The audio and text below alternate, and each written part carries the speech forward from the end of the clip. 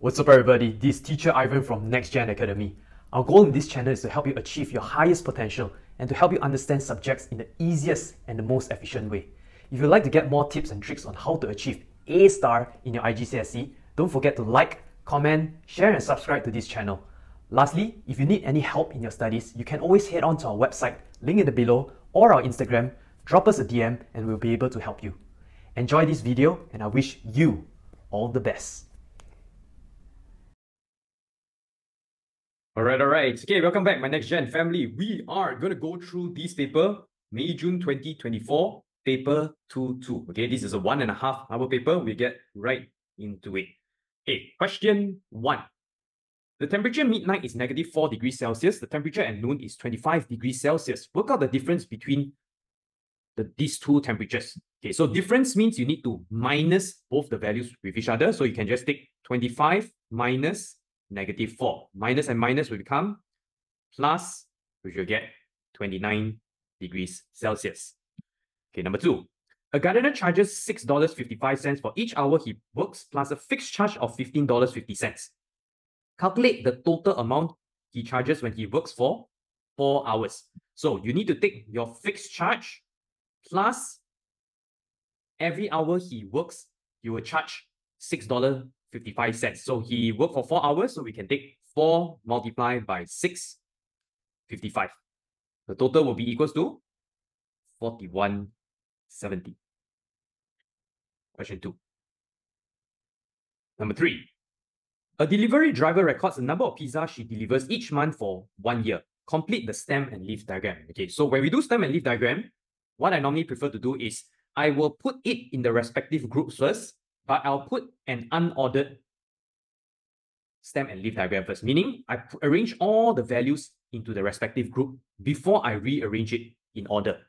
Okay, so for example, 48, I'll put here 8.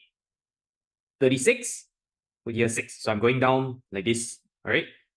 Then here 44, 41, 39, 54, 28, 57, 57, 49, 22, and 52.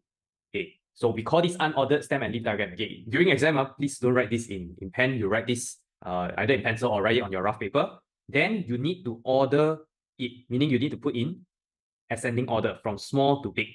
So 2, 8, 6, 9, 1, 4, 8, 9, 2, 4, 7, 7. Another thing for stem and leaf, make sure you align the values vertically like that also, okay? Your column.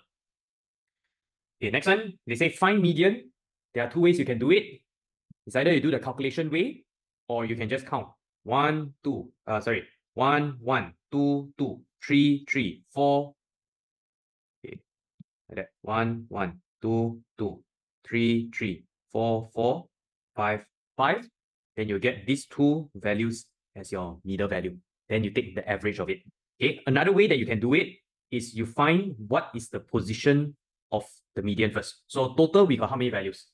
Okay, we have 12 values in total. So you're going to take n plus 1 divided by 2, which is 12 plus 1 divided by 2 equals to 6.5. 6.5 means we want to take the average of the 6 and 7 value. Okay, you see, is it the same thing? 1, 2, 3, 4, 5, 6, and 7. Okay, important for you all to remember this formula for later on more advanced type of median calculation of median. Okay, then you're going to take median, which is equals to both the value 44 plus 48 divided by 2, and you get 46 here. Yeah, up to you, whichever that you prefer. Okay, number 4. Jonah has $750. He spends 1/4 of his money on travel and some of his money on food. He now has $437.50. Work out the fraction of the $750 he spends on food. Okay, let's break it down. Let's calculate travel first. Okay, travel, he spent 1/4 of it. So he spent a total of 750 times 1/4, which is equals to 187.50. Then, food. Okay, how much did he spend on food? He now has 437.50. So we take the total minus travel minus what he left over. That's the amount he spent on food. You get 125 over here. And then the last one, the fraction of it, we'll take food over total. 125 over 750, we can simplify it to 1 over 6. Number 5, the table shows part of a tram timetable. All the trams take the same number of minutes to complete the journey from New Point to Westhill. Complete the table. Okay, we need to find what is the total timing first. You either take this or take this, up to you. So I'll take this number minus this time. 11:17 minus 10:30. Okay, to minus it, we can straight away write it in this way. So 11:17 minus 10:30, either you use calculator or you do it manually. You borrow 1 hour, you add 60, 77 minus 30, you will get 47. So there's a total of 47 minutes journey. So here, 12:18, we add 47. Here become 5, 6, 1, 2, 6, 5, more than 60. You are gonna minus 60, then add 1 hour. Okay, or you can write 13, okay, 13:05, since they are using in 24 hours system. Oops, 13:05 should be here. Okay, next one. Correct this value to two significant figure. Okay, significant figure will be the first non-zero digit. So this one, first, second significant figure. Look at the next value. See, do you need to round up? 2 is below 5, so you don't need to round up. The answer will just be 0.046. Number 7. On the Venn diagram, shape the region A union B. Okay, U, this one means union. Union means everything of A, everything of B. So you just need to shape this entire thing. All of A, all of B. Number 8, Kai invests $5,000 in an account paying a simple interest R% per year. At the end of 8 years, the value of his investment is 5,600. Find the value of R. Okay, so let's see what do we have here first. Okay, we first understand the formula of simple interest is PRT over 100. Okay, another thing, there's a difference between compound interest and simple interest. Compound interest calculates the total. Simple interest only calculates the interest. What they gave us here is the total, so we need to find what is the interest first. So interest is 5,700 minus 5,000, which is equal to 700. Then what they gave us, this is your P, your principal.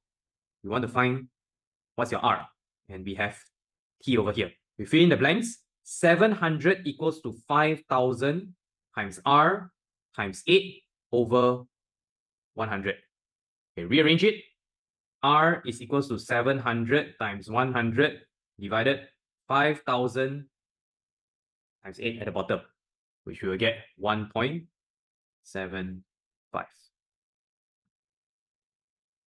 Okay, the next one, transformation. Describe fully the single transformation that maps triangle A onto triangle B. A to B, this is an enlargement. So enlargement, you got another clue you can get is there's 3 marks here, so you need 3 points. Okay, enlargement, you need to find scale factor and also the center. To find the center, you first have to connect 2 similar points with each other, and then you see where they meet. Okay, over here, what is this point? This is -1, 1. Okay, to describe this is an enlargement. Then you need to write what is the scale factor. Okay, scale factor, you can just take 2 similar sides. For example, if I take this and this, you take the image over the object. Okay, that's the K value. So K is scale factor, the length of the image over the length of the object. In this case, it's 2 over 1, which is equal to 2. And then you get to write down what is the center. That's how we get 3 marks. Okay, next one. On the grid, draw the image of triangle A after a translation by the vector -4, 3. -4 means 4 left, 3 up. Okay, every single point will be 4 left, then 3 up. So 1, 2, 3, 4, 1, 2, 3. Okay, 1, 2, 3, 4, 1, 2, 3. You should get the same exact shape. 1, 2, 3, 4, 1, 2, 3. Okay, drop. And another thing is, just in case the question, they may ask you to draw, few different shapes. You label down, okay? Label down which question are you doing. Okay, next one, write 174000 in standard form. Okay, what are the rules of standard form? A times 10 to the power of n. The value of A needs to be from 1 to below 10. Okay, it can be 1. In short, it is before the decimal place, there is 1, 2, 3, 4, 5, 6, 7, 8, 9. Okay, one non-zero digit. Then, in terms of moving the decimal place, this is to find the power of n. If your decimal place moves left, your power will add. If your decimal place moves right, your power will minus. So you go 1, 2, 3, 4, 5. Okay, it moved to the left 5 times, so your power add by 5. So our final answer will be 1.74 times 10 to the power of 5.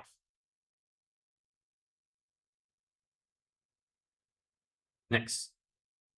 Number 11. A company surveys 40 of its employees. In the survey, 3 employees say they walk to work. The company has a total of 1240 employees. Find the expected number of employees in the company who walk to work. Okay, walk to work. What is the probability first? 3 out of 40. Then the expected number, you take the total multiplied by this probability. You will get 93. Okay, the next one, calculate the value of x. Okay, this is a right angle triangle. So whenever we do right angle triangle type of question, we think about few formulas. We either do Pythagoras theorem, SOHCAHTOA, or if they ask us to find area, we just use half times base times height. This one got length and angle. Okay, length and angle, you're going to use SOHCAHTOA. SOHCAHTOA, this is your adjacent, this is your hypotenuse. So cos x is equals to adjacent over hypotenuse, which is 8.5 over 14. X is equals to, type this in calculator, inverse cos 8.5 over 14, which will give you 52.6. Okay, you don't have to write the degree again because here already given to you the degree. Question 13. Without using a calculator, work out 2 and 1 over 4 divided by 1 and 7 over 8. You must show all your working and make sure it's in mixed number, simplest form. Okay, before we do this, take your calculator, type out this into your calculator first. Type in the calculator, get the answer, write it down somewhere at the side. Okay, just in case you all calculate wrongly. Okay, anyway, how to do it manually? Okay, the first step actually you still can use calculator to calculate to convert it to improper fraction. Okay, to calculate into improper fraction, you're going to multiply, then plus like this. 2 times 4 plus 1 over 4 divided 1 times 8 plus 7 divided 8. 9 over 4 divided 15 over 8. When we divide a fraction, we have to use KFC's brother, okay, which is keep, change, flip. KCF. We're going to keep this first value. We're going to change the symbol for this, and then we're going to flip the value at the back. Okay, from here, we can simplify it. 9 and 15 both can be divided by 3. So this will become 3. This will become 5. This and this can be divided by 4. So here will be 1 and 2. We end up with 6 over 5. And you convert it to mixed number, 1 and 1 over 5.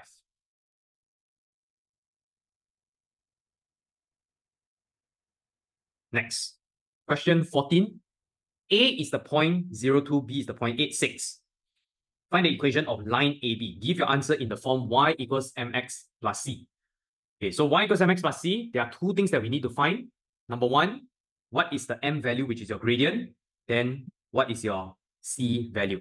Okay, c value, which is the y-intercept, already here. So this, we don't need to go calculate already. C is equals to 2. Y-intercept. We find out what are the two, what's the gradient. So formula of gradient is y2 minus y1 over x2 minus x1. 6 minus 2 over 8 minus 0, which is equals to 4 over 8, and simplify to 1 over 2. We feed into the formula, we'll get 1 over 2x plus 2. Okay, next one, 15. 3 towns, A, B, and C, equidistance. Equidistance means all same distance, equal distance. The bearing of C from A is 104 degrees. From A. So that means this part here, 104 degrees. Calculate the bearing of B from C. Where is B from C? This part here. Then we connect to here. Okay.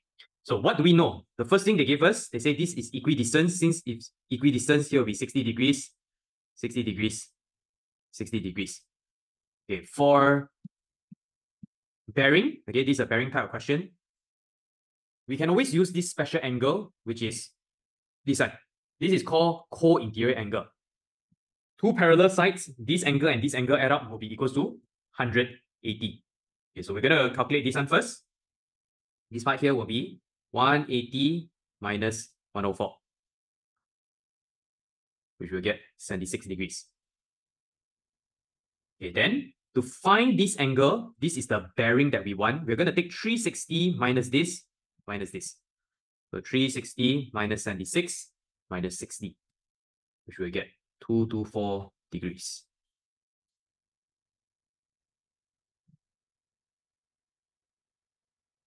Okay, next one. Question 16. The speed time graph shows info about a car journey. Find the deceleration of the car between 240 and 320 seconds. This part here. All right, we need to define first, what can we find from a speed time graph? There are two kinematics graph that, or we call it motion graph, that you all need to know. Okay, so based on this question, this is speed time. I want you all to always write down the definition first before you all do this question. Okay, speed time, you can find the gradient represents the acceleration. Okay, acceleration or deceleration. You're going down, deceleration. Then the area will be equals to distance. Both of the graph may look exactly the same, but they define different things. Okay, the other graph that you need to know is called distance time graph. You can write this down. Distance time graph. Distance time graph, we can find the gradient represents the speed. Okay, so two different definitions. To find this, we take the coordinates of these 2 points first. Okay, this will be 240 and 16. And over here is 320 and 0. Okay, they say they want us to find the deceleration. Okay, normally what do we do for gradient? Okay, the acceleration represent the gradient, right? So we can take y2 minus y1 over x2 minus x1. Okay, so we can take 0 minus 16 over 320 minus 240. The A value is equals to negative 0.2. So this is the acceleration. Okay, the acceleration is negative. The language here, they say they want deceleration. So we just write as 0.2 meter per second squared. Okay, then the next thing, they say calculate the total distance the car travels during the 320 seconds. Okay, there are two ways you can do it.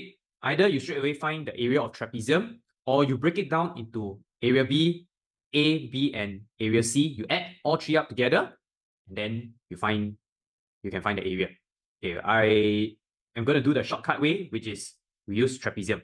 Okay, here is 320. Okay, bottom is 320. Top part here, 240 minus 30, which is equals to 210. And then the height will be equals to 16. Okay, formula for trapezium is 1 over 2 A plus B multiplied by height. 320 plus 210 multiplied by 16. Okay, we're going to calculate this. 320 plus 210 times 16 divided by 2. you will get 4240 meters.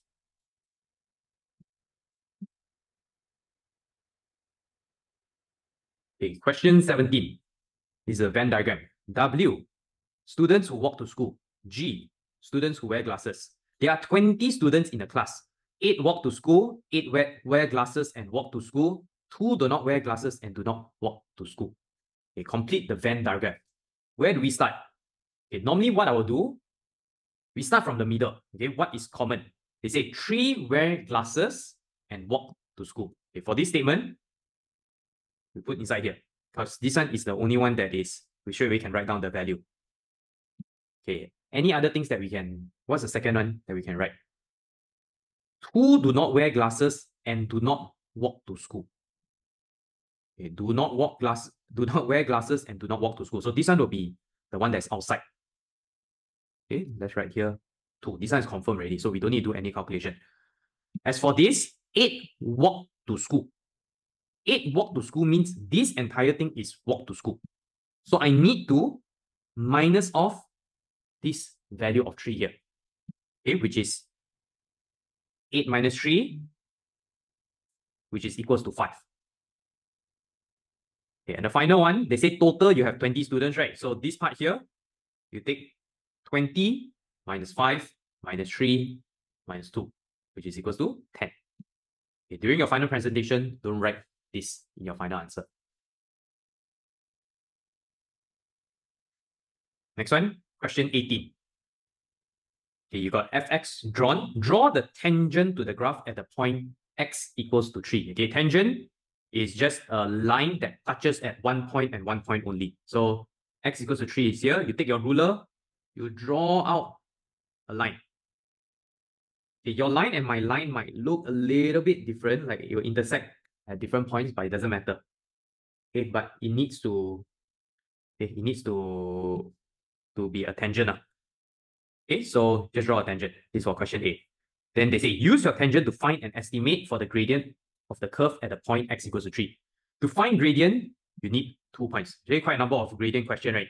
So what I'll do, take any 2 points, take points that are easy for you to read. Okay, your point and my point might be slightly different. So the final value of gradient might be a little bit different. They will accept a range of values. Okay, so based on my here, this point is 1.90.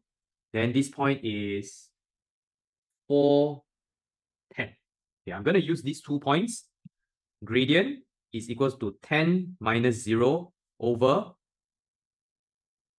4 minus 1.9. Okay, which I'll get 4.7. Oops, is it 4.76? Okay, looks like it's too small. Let me see again. 4 and 10, 1.9 and 0. Okay, let me calculate again. Okay, according to the mark scheme, it can only be acceptable from 4.8 to 5.8. Okay, my value over here, 4 minus 1.9. Okay, my value over here is slightly lower, 4.76. Okay, which round up actually is 4.8. Okay, over here also they never say, what is the number of decimal place. Okay, so I will assume that this is also acceptable. Okay, number 19. Y is directly proportional to x minus 1 squared. When x equals to 4, y equals to 3.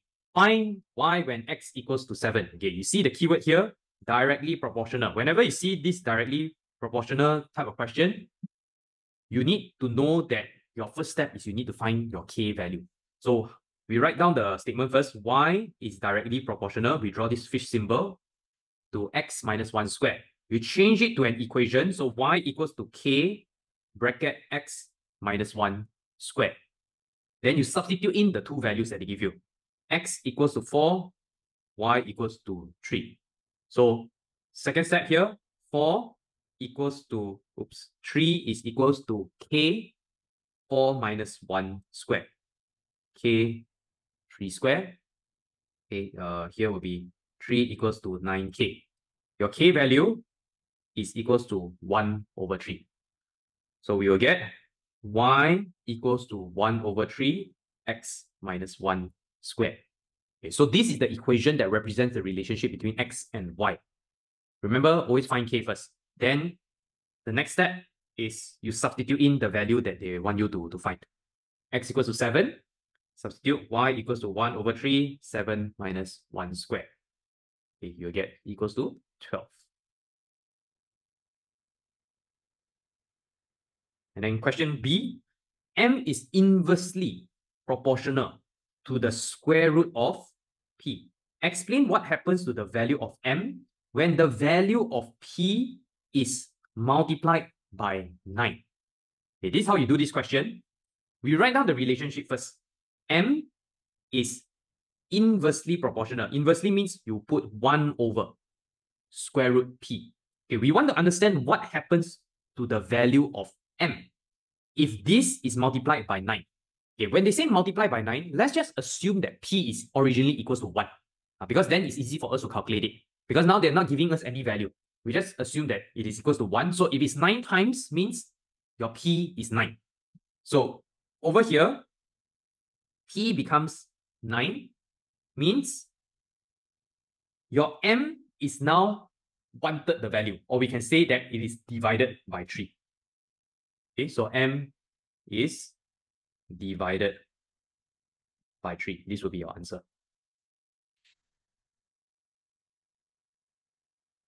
Question 20. Two passes are mathematically similar. Okay, we see this question, similarity. We define as a similarity type of question. The larger passer has a volume of 80 cm cubed and height 5.2 cm. The smaller passer has volume 33.75 cm cubed. Calculate the height of the smaller passer. Okay, whenever we see similarity type of question, we write down this formula. Because they will test you between length, area, and volume. L1 over L2 equals to square root A1 over A2 over cube root V1 over V2. What we are finding over here, we are comparing all the k values, which is a constant. Okay, now they are asking us to find between length and volume. Okay, height is length. Length and volume, and they want us to find the height of the smaller passer. So this is what I will do. Okay, we just roughly draw out first. I don't know what is the length or the height of the smaller one. Okay, let's call this LS. Length small, I don't know. Volume small, I know it's 33.75 cm cubed. Okay, the big one, or the larger one, okay, length large is 5.2. Volume of the large one is equals to 80 cm cubed. Okay, we're gonna take this two of it to do a similarity. So normally we will put the unknown at the top left of the equation. So I will do it like this. Small over large. Your length small over volume small is equals to length large over volume large. Okay, which you will get length small over 30. Oh, wait a minute. See, I'm so confused already. Length large should be at the bottom. Length large equals to volume small over volume large. Then you have to cube root this. Okay, length small, length large is your height of the large one is 5.2. Cube root, volume small, 33.75 over 80. Okay, go and calculate this whole thing and then rearrange. Put the 5.2 to the right hand side. Okay, on the right hand side here, you will get 3 over 4. Okay, go cube root this value here. Then you multiply by 5.2, which you will get 3.9. Okay, based on my opinion, I feel that this way is the easiest way to solve for similarity type of question. Okay, question 21. You want to solve this simultaneous equation. Okay, it's a 5-mark question. You look at the bottom. Okay, you must show all your working. Okay, this type of question, we call it a linear and non-linear type of simultaneous equation. Normally, it will be a bit longer. And based on your maths, you will normally need to use quadratic. Okay, you need to solve a quadratic equation. Okay, let's call this equation 1 and equation 2. We are going to substitute equation 2 into equation 1. So here, we replace all the y with x squared minus 18. Okay, plus 3x equals to 13. Open up the bracket. 4x squared minus 72 plus 3x. Move the 13 to the left-hand side so that we can construct a quadratic equation. 4x squared plus 3x minus 85 equals to 0. We factorize this. If you know, just use your calculator for now. Okay, but you need to show this working out. 4x minus 17, x plus 5 equals to 0. We get 4x minus 17 equals to 0. X plus 5 equals to 0. X equals to 17 over 4. X equals to negative 5. Then we need to find what's the y value. I'm going to sub both the x value into equation 2. Because 2 already is y equals x squared. So 17 over 4 square minus 18. This one will be minus 5 square minus 18. So y equals to 1 over 16. This one is y is equals to 7. Okay, once again, if you don't know how to use, if you don't know how to factorize it, okay, just for you are the final batch of students, which is the ON 20241. If you don't know how to factorize your quadratic, just use calculator, but make sure you know how to show the presentation here. You need to show the bracket. Okay, when you put the final answer, be careful also in the position. This and this is one set of answers. So 17 over 4, 1 over 16, and here minus 5 and 7. This is question 21. Okay, let's go to question 22. Okay, for your math, you all need to know quite a number of graphs. So let's see here. They say for each sketch, put a ring around the correct type of function.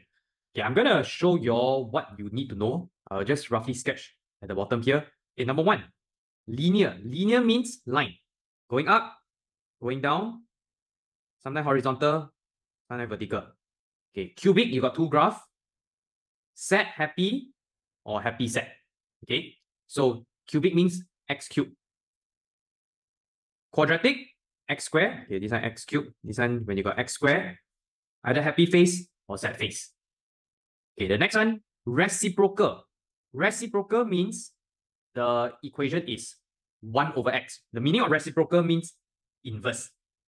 You got 2 types of graph that can possibly come out for your reciprocal. Actually, got more than 2 types, but main thing is 2 types.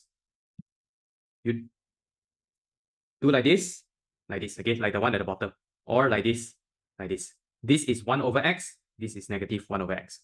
Okay, and the final one, exponential. Okay, exponential looks like this. Okay, going up. So this, you see, is a sad then happy face. Sorry, this is called a cubic equation.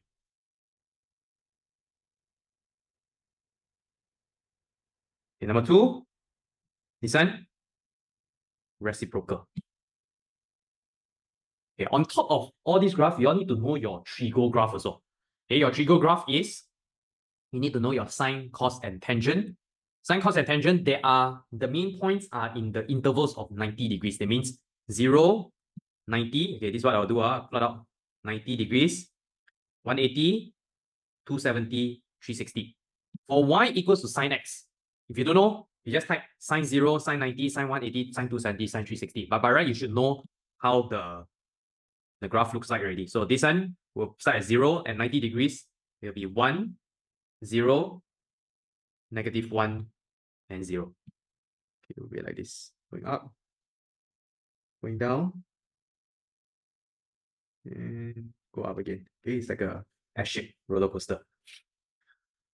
Okay, then for this solve sine x plus 0.4 equals to 0. Okay, for this, I'm going to use the ASTC method. If you don't know, go through my videos to understand this method here.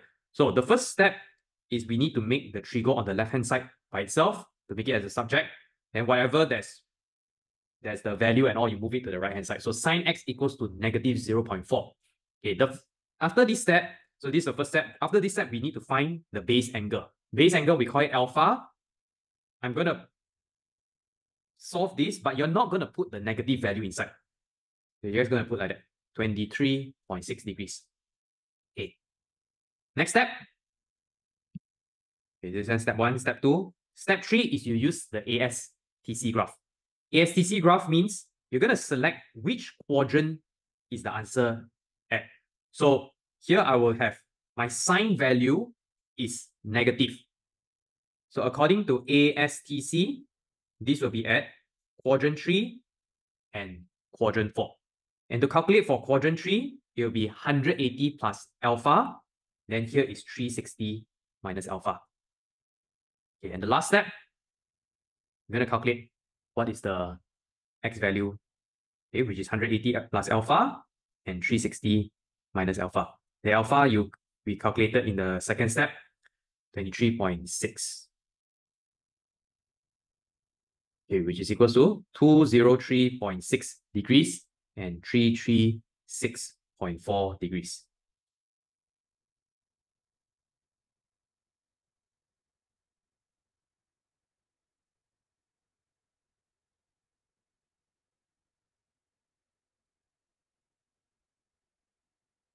Okay, let's go to the last 2 questions. Question 23. The Venn diagram shows info about the number of students in the class. Some study English E, F French, Spanish S, and some do not study any of these languages. Okay, find number E union F bracket prime union S.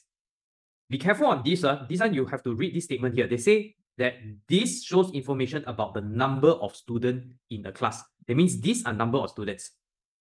Okay, these are not elements. Elements and number is 2 different things. Okay, so this is not like one value. This is like there are 8 values inside here, just that they write here as 8 already because of this word here, number. So to find this region here, E union F prime, that means not E union F. Where's that section? Okay, we start with this statement here. Outside of E and F. Okay, you see this part here. This is the first statement. All right, then union S. Okay, union S means this whole part here. So whatever I highlighted, I want you to add up all the number because union is everything. So 2, 1, 3, 4, and 5. 2 plus 1 plus 3 plus 4 plus 5, which is equals to 15.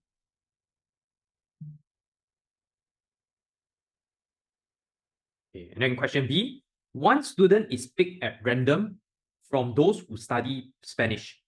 So when they say this statement, this is called a conditional probability. You are only gonna take base from this group. All the others, you don't care already. Okay, so where exactly are the ones who study Spanish only? This part here. Okay, so you're just gonna look at Spanish. Okay, English or Spanish. Okay, Spanish only. Find the probability that these students study exactly 2 languages. So that means based on this group, how many of them study 2 languages? Okay, here and here, right? 2 and 3. So we find those in Spanish first. Spanish got how many? Okay, total in Spanish. Okay, that's right, Spanish. S. S, we have 2 plus 1 plus 3 plus 4, which is equal to 10. 2 languages. Okay, 2 language. We've got 2 and 3, which is equal to 5. Therefore, the probability is equals to 5 over 10, which is equals to 1 over 2.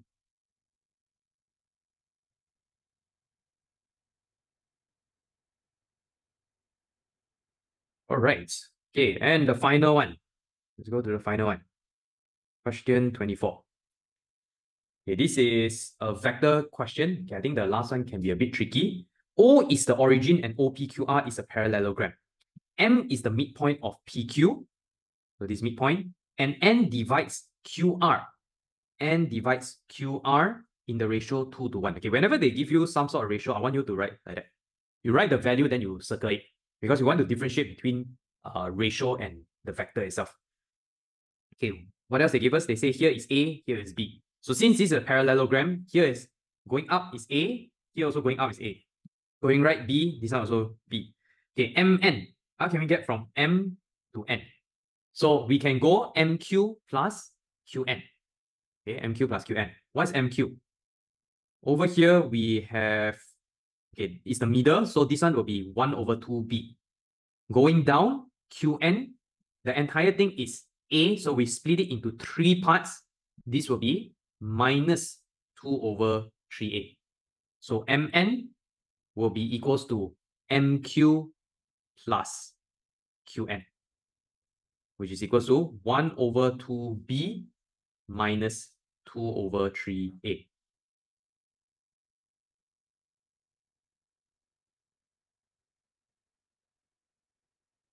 Okay, the final one. The line MN and OR are extended to meet S. Over here. Find the position vector of S. Position vector means OS. Okay, we want to find what is OS. Whenever they say position vector of an alphabet, means your original position is O. Okay, give your answer in terms of A and B in its simplest form. Okay, how can we get OS here? We already got OR, but I don't have RS here. Okay, this vector type of question, you look at the past year question, you hear my discussion. If you see there's a point that is like outside, normally we'll use the concept of similarity. Okay, how to find similarity? You need to use these 2 triangles here. So the first one, you're going to compare MNQ, and then you're going to compare this one, RNS. Okay, RNS, this part. Okay, which side is similar? This and this side is similar, then this and this side will be similar. Got it? Okay, and they also gave us the ratio. So you see here, 2 and 1. So I'm going to compare MQ and RS. Okay, MQ and RS, because these 2 are the similar sides. Got it? Okay, so the big one to the small one, the ratio is 2 to 1. So if I want to find RS, so using the concept of similarity, RS over MQ, okay, these 2 are the similar sides, is 1 to 2 or 1 over 2. MQ, we already found just now, which is 1 over 2B. So RS, we can rearrange this. RS equals to 1 over 2 MQ. MQ is 1 over 2B. Therefore, RS is 1 over 4B. Okay, so here is 1 over 4B. Final one, OS is equals to OR plus RS, which is B plus 1 over 4B. 5 over 4B. This is your final answer. Okay, good. This paper. All right, congratulations, everyone. You have made it through this paper. Okay, I will send you all the answers. Okay, so if any of you need help, any of you here watching, okay, you can always head on to my website and join one of our classes. See you all in the next class.